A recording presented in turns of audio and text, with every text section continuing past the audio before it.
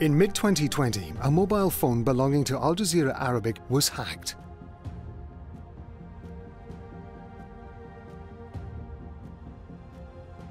Over the next few months, working with an organization called Citizen Lab, the team from Al Jazeera unpicked an extraordinary story of some of the most advanced spyware in the world and how it's used, not least on Al Jazeera's journalists.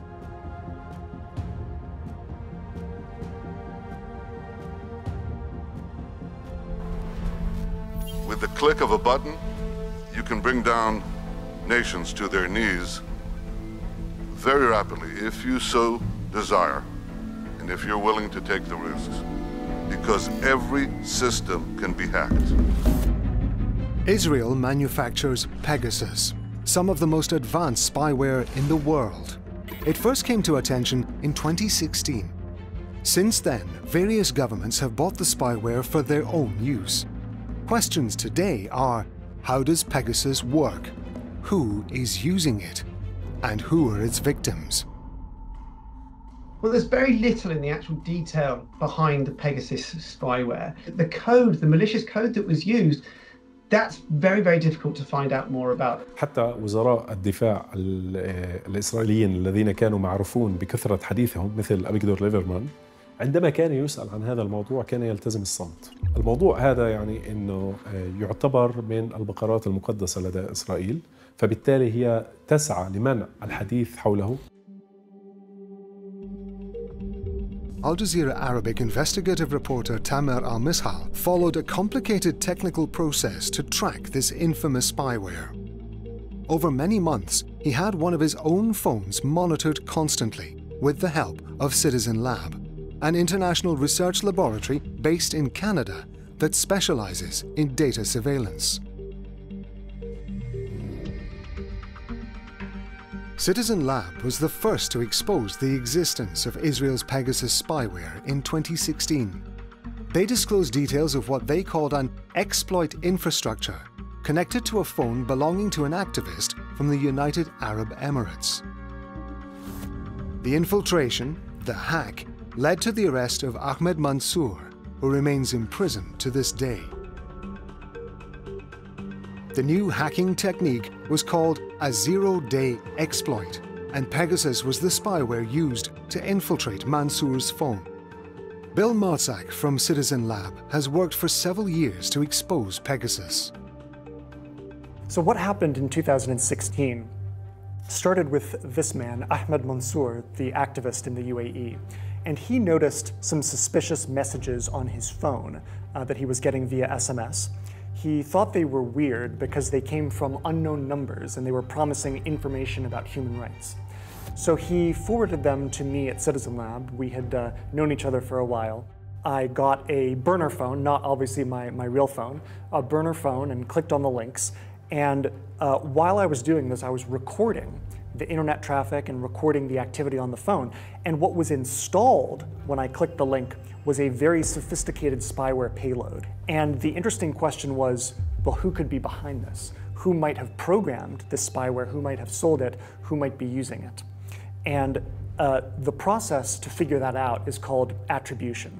So what we did in the report is we noticed that when you clicked on the link a second time, it wouldn't cause the infection. It was only limited to the first click. And the second click would send you to a decoy website to try and make it look innocuous or benign.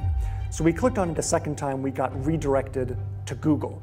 But it wasn't just any redirect to Google. It was a very specific piece of code that someone had sat down and written on their computer. So we figured, well, maybe this is part of this spyware somehow, and if we can scan the internet, we can find other servers that have the same weird redirect to Google. So this is exactly what we did. We used the popular open source ZMAP program. We scanned the internet and found 149 other servers. And this is where it gets interesting, because this second redirect to Google was also returned by 3 servers, NSOQA.com, QAintQA.com, and mail1.nsogroup.com. And the name here, NSO Group, we found in a brochure in the Israeli government's website, they had a brochure for this company, NSO Group, which is based in Israel and sells a product called Pegasus, which is spyware for mobile phones. In the case of Pegasus, Citizen Lab did very good work and was very conclusively able to say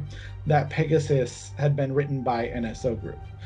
But it's actually extremely rare that we're able to get that sort of concrete attribution and say this malware was written by this company. The NSO Group is a technology company based in Herzliya in Israel. Founded in 2010, it employs over 500 cybersecurity experts. Pegasus spyware is viewed as its most important product. Israel is one of the most sophisticated cyber actors in the world. And I think that a lot of this is because the Israeli army is training people to do this sort of offensive hacking for, in their military service. معظم العاملين في هذه الشركات هم خريجو من وحدة 8200 وهي وحدة خاصة أو وحدة مميزة جدا داخل الاستخبارات العسكرية الإسرائيلية. الأمر الآخر طبعا والذي ذكرته هو خضوع هذه الشركات لمراقبة أو لرقابة وزارة الدفاع وفق القانون الإسرائيلي. Our NSA, which is called Unit A200, it's pretty big. We allow them to create companies. In order for the companies to develop, they need to make, what do they need to make? Money. They need to make money. Tamer Almisshal spoke to William Binney, who for over 30 years worked with the US National Security Agency. A former cryptographer and later a whistleblower, Binney was the NSA's technical leader of intelligence. Binney has a high-level understanding of the agency's data collection systems.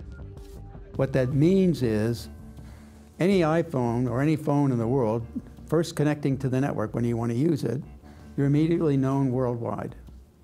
I mean, all the switches have you, and they capture your IPs and all that in your phone and MAC numbers and all that. That's how they bill you. So that also is known by the network, and the implants, computer network exploitation implants, they have around the world over, this was in 2004 or 2010, somewhere in that range, they had over 50,000 implants in all these switch servers and networks worldwide. I mean, that means they own the entire network, so that if your phone comes on the air, then they can know who you are and where you are.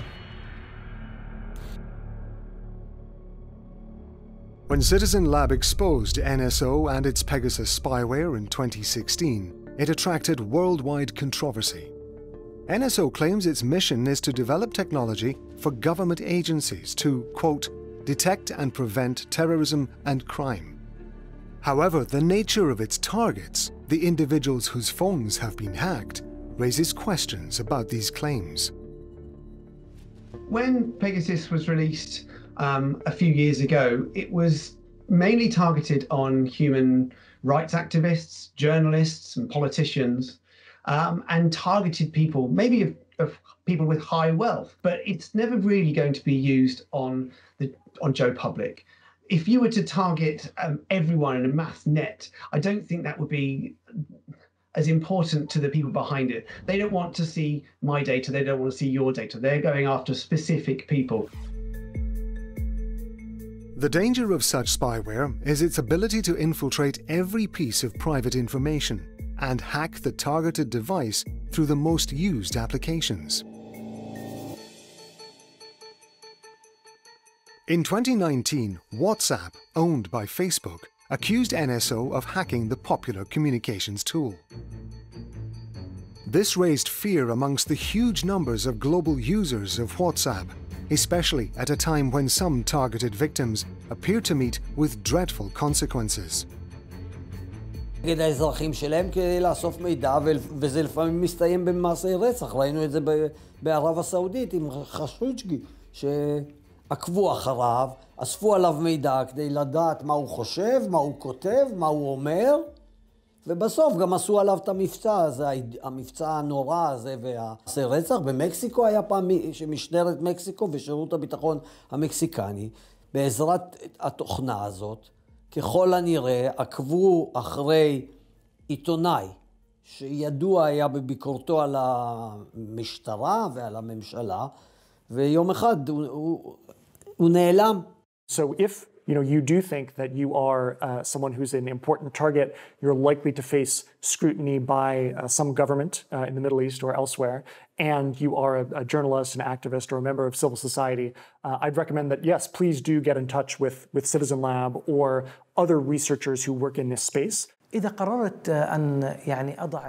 Almisshal wanted to know how difficult it was to monitor a phone suspected of being hacked. Basically, it involves installing an app on the phone which allows us to inspect the internet traffic. And we do this for some period of time, depending on what the user would like. We can do it for a short time, we can do it for a long time, and try and identify suspicious patterns or evidence that the phone might be hacked.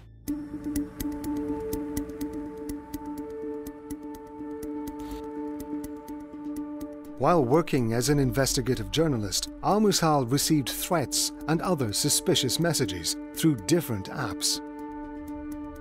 The threats increased over the months, ramping up as he worked on more sensitive regional subjects. He decided to install a tracking app on his work phone, developed by Citizen Lab, to trace possible hacking.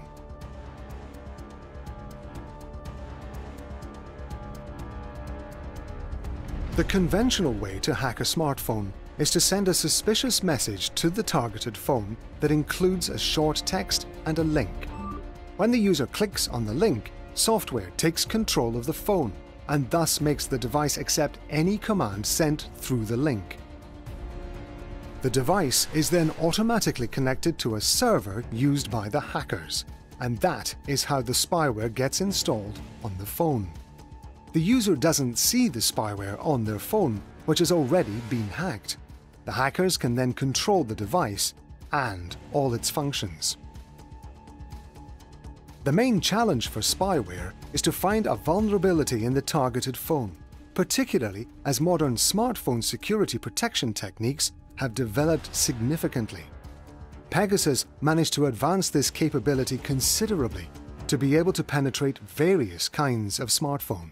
Once the infection happened, the malware itself did the same stuff that we see a lot of malware do, which is spy on phone calls, spy on text messages and WhatsApp messages and any other encrypted messages you're sending, and turn on your microphone and turn on your camera.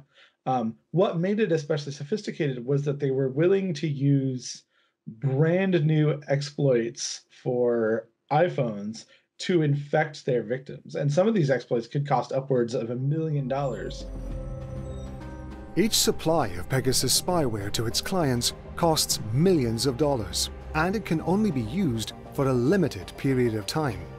That means targeting a large number of smartphones for long periods of time costs hundreds of millions of dollars. This extremely expensive cost raises questions. Who can afford this spyware? Who are NSO Group's main clients? On its website, NSO Group says its spyware is, quote, used exclusively by government intelligence as officially requested by the governments themselves. Does this mean that Pegasus cannot be purchased by other parties? When people leave the Israeli military service, they have all this very specialized, very highly sought after, well-paid knowledge. And so they take it to private companies such as NSO Group, right? And then they sell it to countries that are known to violate human rights. Because, even though they are, perhaps very intelligent about computer security, they clearly haven't thought so much about the human rights implications of what they're doing. Or maybe they don't care. Pegasus זה חברה פרטית שמוכרת, היא טוענת שהיא מוכרת את זה רק לגופים רשמיים, כמו משטרות, שירותי ביטחון של מדינות, אבל יכול להיות שזה הגיע גם לגורמים אחרים, אף אחד לא יודע, והיא מוכרת את זה לאותן ממשלות. אז היא מכרה את זה למקסיקו, היא מכרה, עד כמה שאני מבין, לערב הסעודית, היא מכרה לאיחוד האמירויות, והיא מכרה לעוד בקולומביה ובהרבה מאוד מדינות בעולם. While working on this investigation, Tamer Almisshal saw many signs of hacking attempts on his phone, the one he had fitted out to track any infiltrations. After 7 months, on the 19th of July 2020, he received a phone call from Citizen Lab informing him that the phone had been hacked.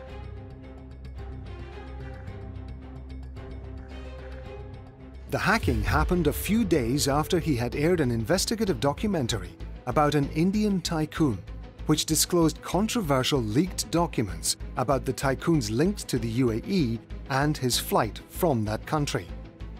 Almisshal had used the same phone to communicate with officials and individuals in the UAE in order to give them the right to reply to the allegations in the film. So the first thing that we saw on your phone was on July 19th, between about 10:33 and 11:28 a.m. GMT. There were a very high number of connections to Apple servers. Now, usually your phone will just communicate with one Apple server for iCloud, for your backups, for your contacts, syncing the information. But in this case, in less than an hour, we saw your phone communicate with 18 different Apple servers. And this was very unusual. You don't usually see this on phones. So that was the first clue that something suspicious was going on. And immediately after this communication stopped, we saw your phone reach out to this website, regularhours.net. In other words, your phone connected to this website. And this website stands out because we know from our research at Citizen Lab that regularhours.net, this website, is linked to NSO Group's Pegasus spyware. So we saw your phone reaching out to this NSO Pegasus spyware server, which led us to suspect and then later conclude that your phone was infected. So what we can see from the recording of your internet traffic, so let's go to this point in time here, 11:29, where the phone communicates with the Pegasus server. And we can look beforehand to see what was going on immediately before that. And the only thing that we see is this communication with iCloud, with Apple servers.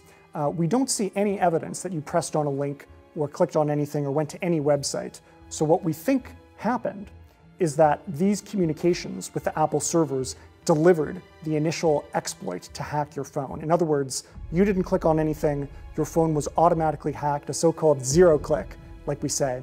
Zero-click exploit delivered through Apple servers. This is a very expensive exploit. Yes, this is, if you think about the sophistication of exploits to break into phones, this is as good as it gets. Zero-click means hacking without clicking on any links. Pegasus does not require any action by the user or a click on any suspicious links. The user receives a call from an unknown caller through the internet, and the phone gets hacked even without answering the phone call. After that, Pegasus spyware is installed on the targeted phone, taking full control of the device. Well, it's definitely the most sophisticated attack I've seen in the last few years. The fact it was able to be installed on a target's device without the target even clicking on anything. So a zero-click attack. This is incredibly impressive. And like I say, very rarely seen. To be able to do that, it's so sophisticated. But as it is rare, it is difficult for us to really know much more about it. If something of this magnitude was able to be conducted to steal such data, this is a bit of a worry. في هذا الاختراق زيرو كليك. Tamer Almisshal wanted to know if the zero-click process enabled complete access to all the applications and content on his phone. كافة المواد على الجهاز. As far as we know, they can access everything on the phone.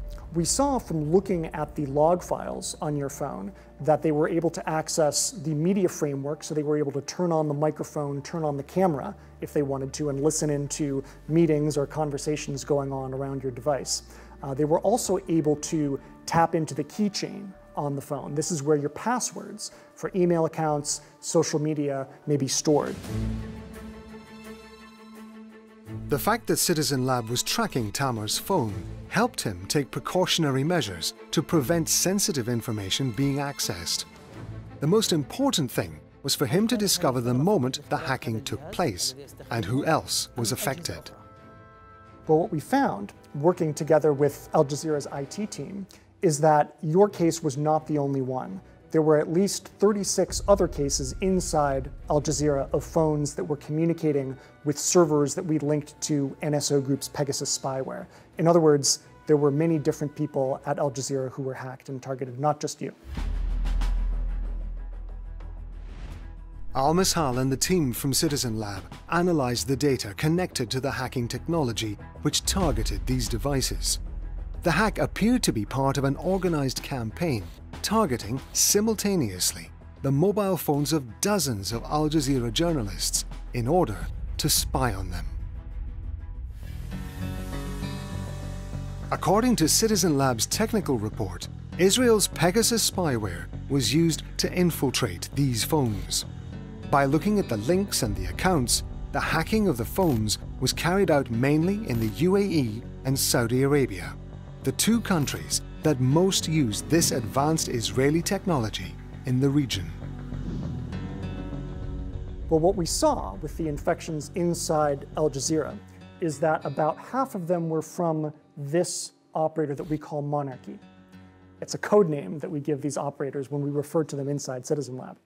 And this operator is spying mostly in Saudi Arabia and Qatar, but not very many other countries. So this tells us, well, if they're spying mostly in Saudi Arabia, maybe it is in fact the Saudi Arabian government. And the other half were from this other operator that we call Sneaky Kestrel inside Citizen Lab. And this operator seems to be mostly targeting inside the United Arab Emirates and Qatar. So this tells us that the government in this case may be the United Arab Emirates government. In other words, two different governments, it looks like, were behind this campaign.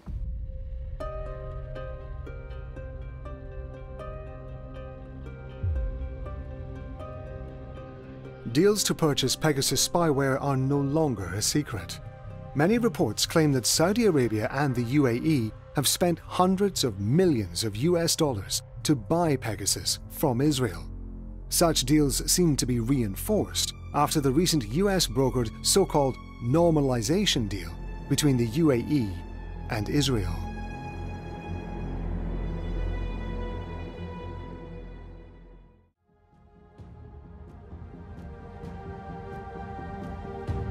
In November 2020, Al Jazeera Arabic contacted a top Israeli cybersecurity official to find out more about data and cyber cooperation between Israel and the UAE. The official refused to speak on camera, but said he had just returned from an official business trip to the UAE, designed to promote high-profile official coordination between the two countries. According to leaked reports, Israeli-Emirati cyber cooperation developed significantly around this time. The arrangement seemed to be that full security coordination between the two countries allowed an exchange of information, while the UAE invested millions of US dollars in the Israeli spyware. The benefits were allegedly governed by rules set by the Israeli intelligence services. עכשיו, כל עוד זה היה בלי יחסים רשמיים וגלויים, אז הם לא רצו שידעו על זה. אז הכל נעשה בשקט, מתחת לשולחן, עם דרכונים זרים וכו' וכו'. עכשיו, כשיש יחסים רשמיים, אני מניח שרוב הפעילות העסקית הזאת תעלה אל פני השטח. וחלק מהיחסים האלה זה גם לקדם את הייצוא של הטכנולוגיות האלה. עכשיו, ברור שמי שמוכר טכנולוגיה כזאת לערב הסעודית, או לאמירויות, או לבחריין, או למדינות אחרות, ברור גם שיש חשש שיעשה בזה שימוש נגד לא רק לעקוב אחרי האויבים החיצוניים שלה, אני יודע, איראן נניח, אלא גם יעשה שימוש נגד מי שהם חושבים שזה אויבים מבית, או אפילו בתוך המשפחה. Dark Matter is an Emirati company that is seen as the main player in the UAE's cybersecurity market. Dark matter is a very interesting case. It's this company based in the United Arab Emirates, and they do sort of both defense as well as offense. There was this great reporting from both Foreign Policy as well as Reuters, which looked into their offensive operations, meaning hacking. So what these reports were able to establish is that there was this group of NSA, former NSA and former CIA intelligence officials from the United States that went to go work for the UAE government under the auspices of this company, Dark Matter. And just to follow on to that and be clear, Dark Matter was not employing former NSA officials to spy on Americans, because that would obviously be a federal crime in the United States. We don't do that, and it's not within our remit. Our mission, and I would like sort of to stress this point, is to enable societies and economies to sort of pursue their agenda of smart and safe digital. So it will be contrary to our mission. And you can categorically say that Dark Matter doesn't spy on UAE citizens? We don't do that. That's not within our capabilities. So categorically, we don't do this work. They're lying. They're lying. It's the only thing that could handle massive data for them. I designed these mathematical programs. We had no upper limit on the capacity to handle data. None. There was no problem. Add trillions, quadrillions of data, doesn't matter. We had no mathematical limit that I could see. The American investigative website The Intercept published a report in October 2016 based on the experiences of an Italian cybersecurity researcher approached by Dark Matter. The report claimed that Dark Matter had discussed plans to hack any device it wanted to in the UAE at the press of a button. The report also cited a number of Dark Matter employees who were former US NSA and intelligence officials. The employees said they were asked to carry out offensive operations under the banner of protecting UAE's national security.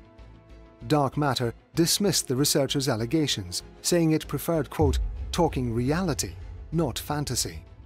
Tamer Almisshal met the author of the report, Jenna McLaughlin, who has investigated the work of Dark Matter extensively.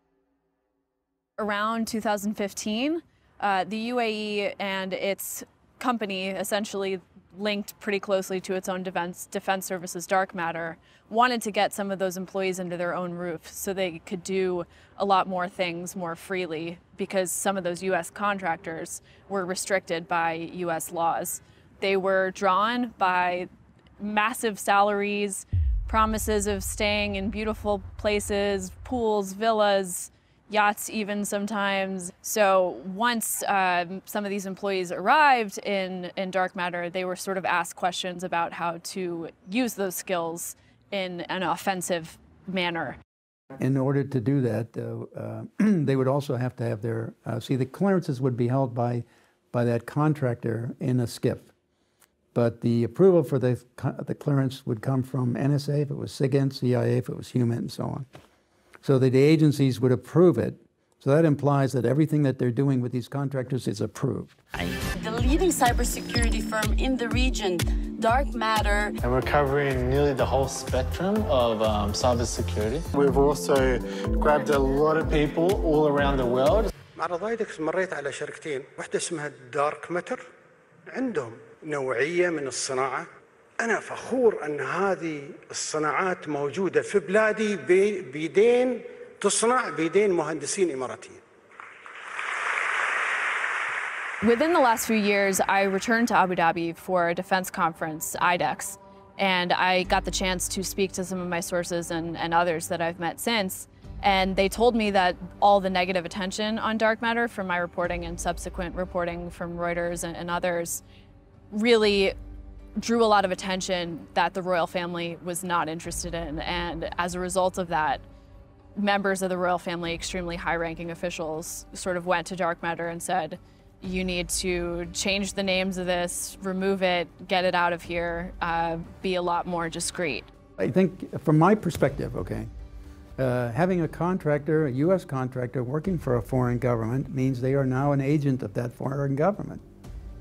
Not a U.S. agent, and having them come from a place like NSA where they're dealing with classified activities, and then going over and assisting in similar classified activities in another country, means there's foreign spies now. They're not U.S. citizens. In the couple months after I published my first story, in between publishing my second at Foreign Policy magazine, I was contacted by sort of mysterious source who offered documents that I was never able to verify, and who had been telling me that within the company they had already been debating whether or not to hack me. But I mean, years later, The Intercept, after I had left, confirmed that The Intercept was a target of the UAE government. According to a number of reports, Dark Matter tried to hack The Intercept website. A report published by The Intercept in June 2019 said that Dark Matter brought ex-National Security Agency hackers and other US intelligence and military veterans to compromise the computers of political dissidents at home and abroad, including American citizens. According to The Intercept, Dark Matter headquarters is located in this building in Abu Dhabi. They had a problem analyzing data on U.S. citizens from another country as a U.S. citizen, see. So that's, that is illegal, I'm sure, under Title 18 laws governing classified material and classified activities. Later on, Citizen Lab demonstrated that Dark Matter was the main operator of the Israeli Pegasus spyware in the UAE. Besides its American staffers, Dark Matter also employed ex-Israeli officers in branches in the UAE, Cyprus, and Singapore. The company is reported to have paid millions of dollars for their services. Both Al Jazeera Arabic and Al Jazeera English contacted Dark Matter and offered them the opportunity to respond to all the allegations made in the film. They declined to comment to either request.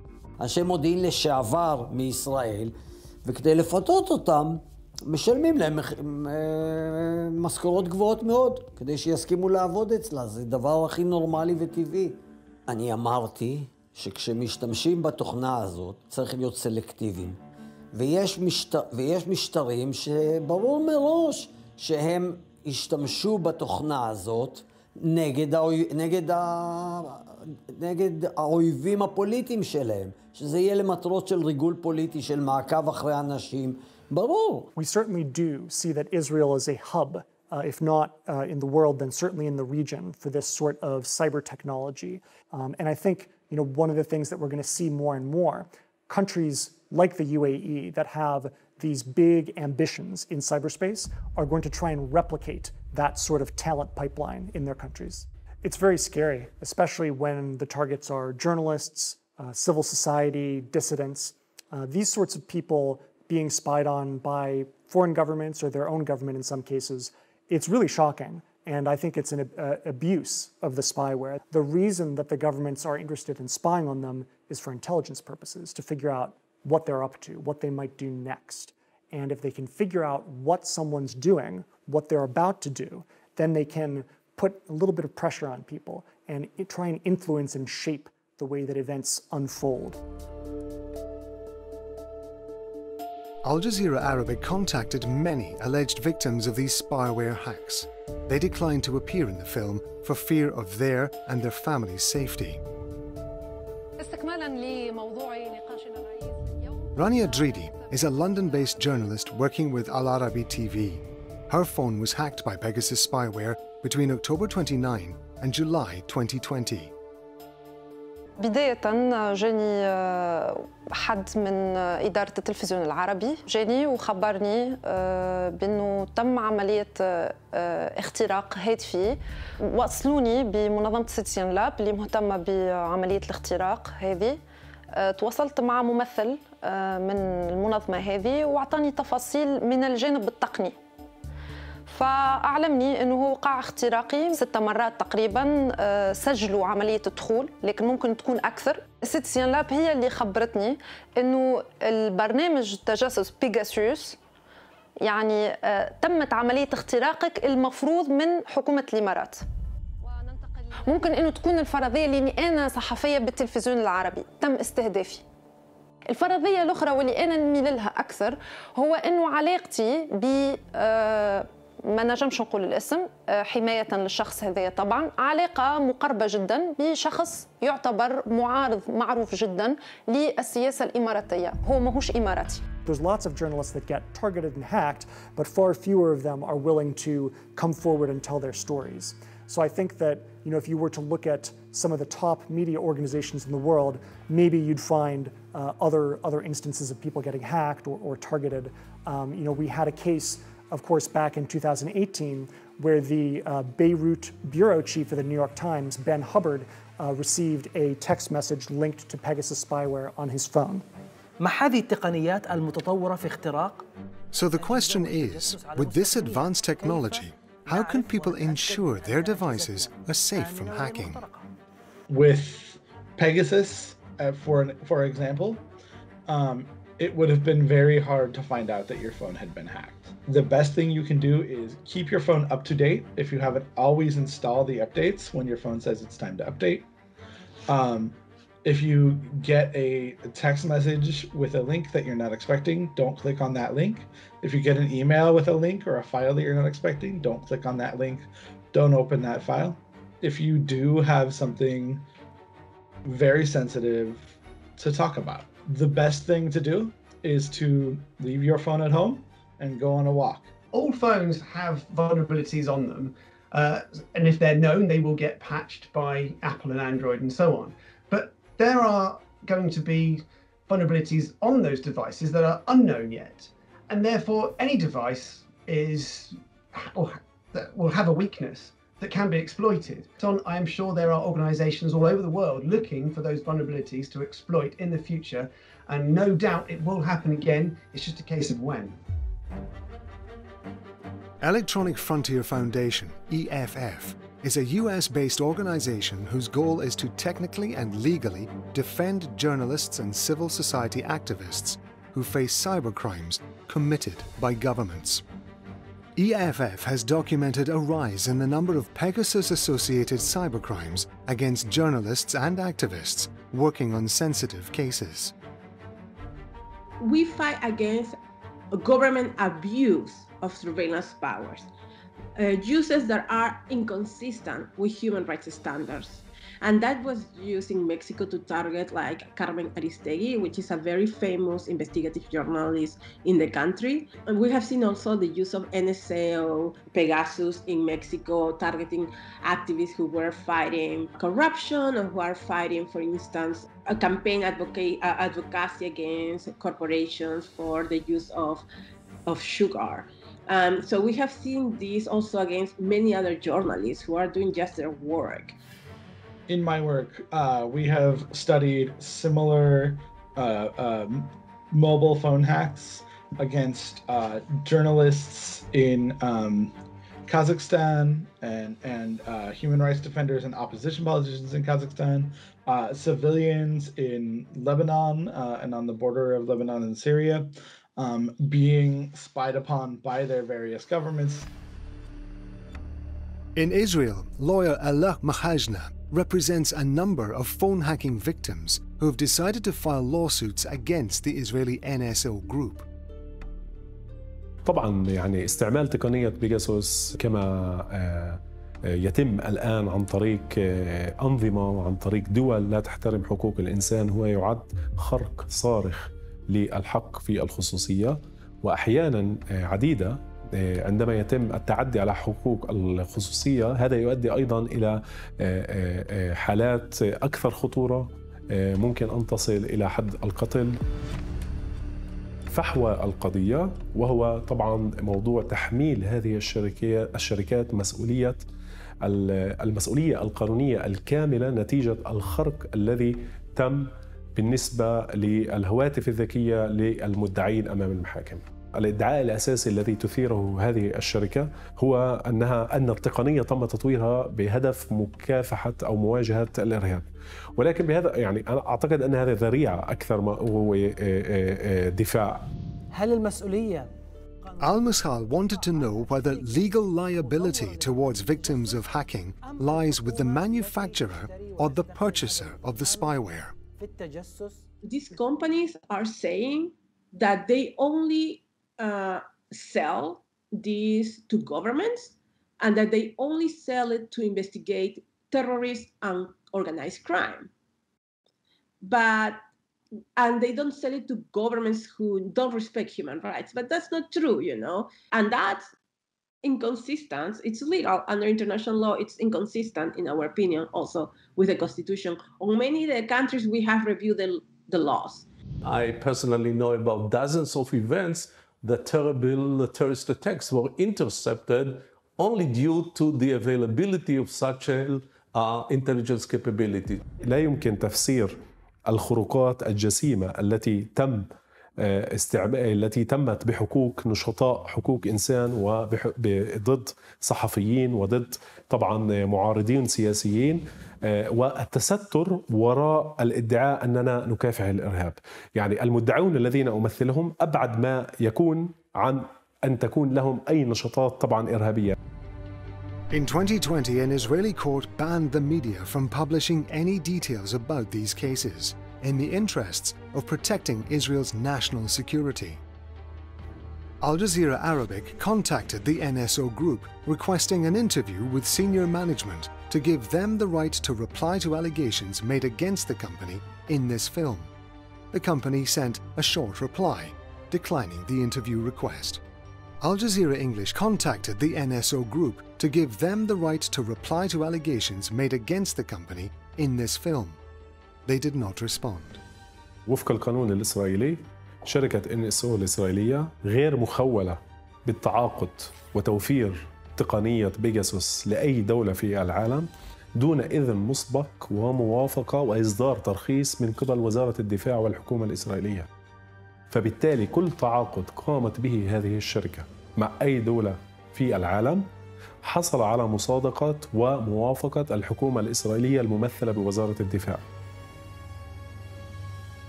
Amnesty International also took legal action against Pegasus. The accused party this time was the Israeli Defense Ministry itself, being the official body that approves and authorizes the selling of spyware. We are disappointed.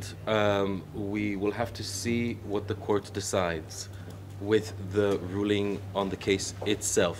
Now we hope that the court will decide the way it should and revoke NSO's security license. An Israeli court dismissed the case.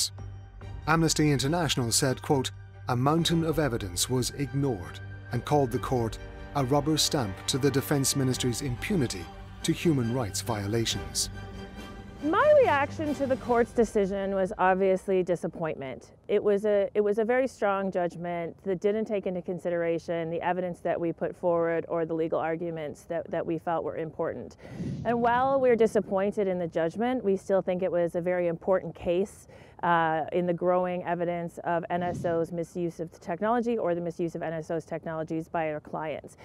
And we hope that by bringing this case and supporting this case, we're bringing to attention the very serious issues and potential human rights impacts for technologies like NSO's Pegasus and others that are being used with impunity around the world by repressive governments and governments who have a terrible human rights record. הסיכויים לתביעות נגד חברת פגסוס, חברת NSO בגלל התוכנה, שבאים או מגופים ישראלים של זכויות אדם או גופים בינלאומיים כמו אמנסטי, התביעות האלה אין להם סיכוי גדול בבתי המשפט הישראלים. כי בתי המשפט הישראלים תמיד יאמרו ברוב המקרים, ואני יש לי ניסיון רב, הופעתי הרבה מאוד בבתי משפט בתביעות כאלה, או דומות, הם תמיד יאמרו שזה משרת את האינטרס והביטחון הלאומי של המדינה, ולכן בית המשפט לא צריך להתערב בעניין. Al Jazeera English contacted the governments of Israel, Kingdom of Saudi Arabia, and the United Arab Emirates and offered them the opportunity to respond to all the allegations made in the film. They did not respond. I actually would also like to know a little bit more about what happened and the rejection. I think there's a few different things at play here. One is that It's very difficult to know the relationship between the Ministry of Defense and NSO. There seems to be a lot of crossover at high-level staff. The Ministry of Defense in Israel is the ministry that approves all exports.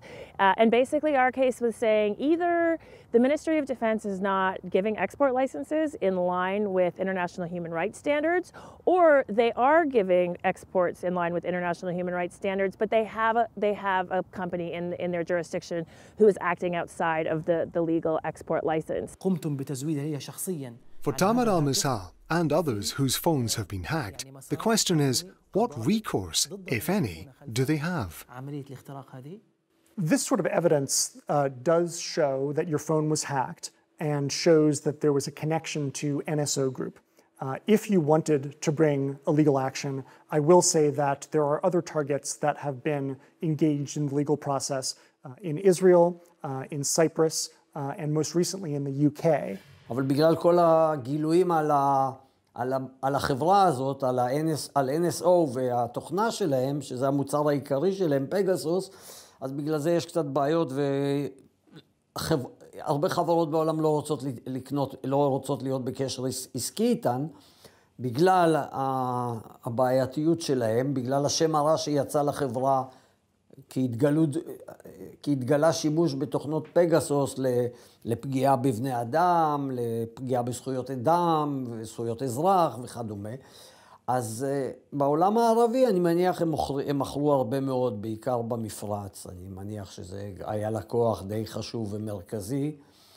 בעיקר בגלל שזה היה כל כך חשאי ומתחת לשולחן, אז אפשר גם לקבל מחירים קצת יותר טובים. Our smartphones have become an inevitable necessity of modern life. However, they have also turned into a window through which security services can access our private information. They can become a weapon used by unscrupulous governments to spy on us with little legal or moral deterrence. There is still much to be uncovered in this secretive world of hacking and advanced spyware. For Tamer Almisshal, this investigation into his own phone's hacking has been both revealing and alarming.